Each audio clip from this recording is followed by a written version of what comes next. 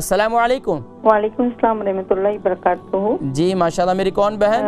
मैं लंदन से बोल रही हूँ। क्या नाम है? फरहत।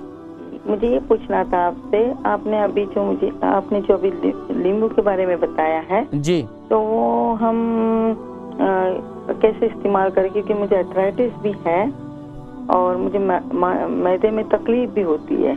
अच्छा। हाँ, और पाइल्स की भी शिकायत है। तो और किस चीज की शिकायत है? पाइल्स की, बवासीर की भी है। ठीक है। और तो इसके लिए मैं क्या क्या चीजें करूँ, प्लीज आप बताएंगे, क्योंकि मैं मेथी दाना इस सुबह में ले लेती हूँ। अच्छा, आप मेथी दाना ले लेती हैं, इंजीर लेती हैं उसके साथ? जी नहीं। अच्छा, इंजीर नहीं लेती हैं, तो आप लेमन वाटर, अगर आप उसकी जगह पर दही का इस्तेमाल कर लें।